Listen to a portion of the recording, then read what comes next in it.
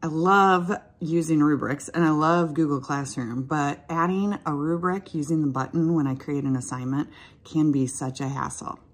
But with this little hack, you can have rubrics in seconds. Check this out. All right, I'm in Google Classroom and I've made my assignment, and I'm gonna actually ignore the rubric for right now. And instead, I'm gonna head over to this template that we have.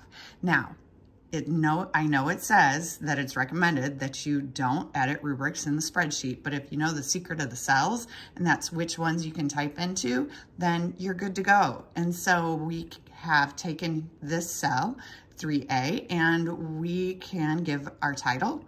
Right here is where we can give our description. And then the only other place that we're gonna edit is where it says type partial mastery, or actually mastery criteria here.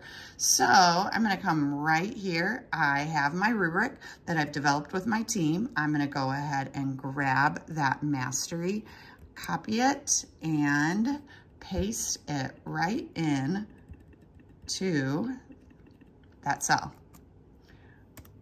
And there is my criteria. Now I'd continue with the criteria for each of my other levels, but actually I've already got one right here for sequencing that I have finished. And so once I have my spreadsheet finished, now I come to the button for rubrics, go down to import from sheets, find my sequencing that is finished, add it, and in seconds, I have all the information right there needed to be able to use this rubric when I check my students' work. I'm gonna save it right here. I'm also gonna change my points to a 4-point scale, and it's time to assign to my students.